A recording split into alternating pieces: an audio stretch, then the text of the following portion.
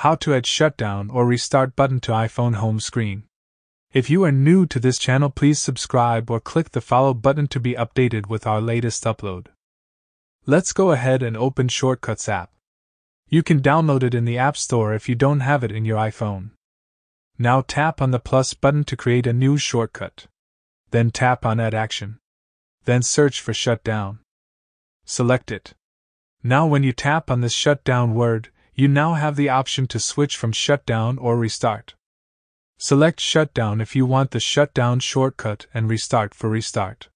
Tap on this drop-down menu, then select Add to Home Screen. Now edit the shortcut name, change it to Shutdown. Next, change the icon photo. I already Googled an image, so I will just save it in my iPhone. Now go back to Shortcut, then click Choose a photo. Select the photo that we've downloaded. Adjust the image to fill up the frame.